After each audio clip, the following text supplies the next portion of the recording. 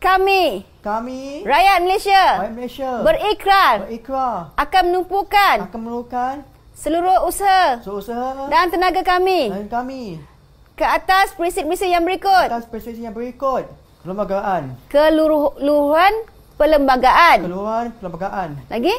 Kedaulatan undang-undang. Lagi? Kesopanan dan kesusilaan. Pandai.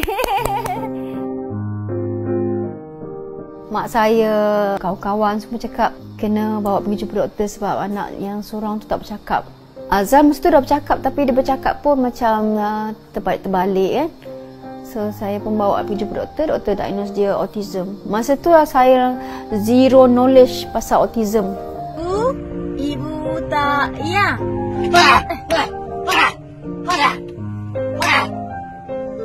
Saya sedih lah. Bila dia buat macam tu saya pun sakit. Kenapa buat diri sendiri? Kenapa ni salah saya? Apa salah saya you buat macam tu? Hai, hari ni saya bersama dengan Azil. Azil. Morning. Dan ibu muda butuk tutuk ibu ni. Gimana? Azal lain, Azil lain. Kadang-kadang orang salah anggap. Kadang-kadang orang terus approach Azil. Azil nak tak gambar Azil. Azil tak boleh buat macam tu tau.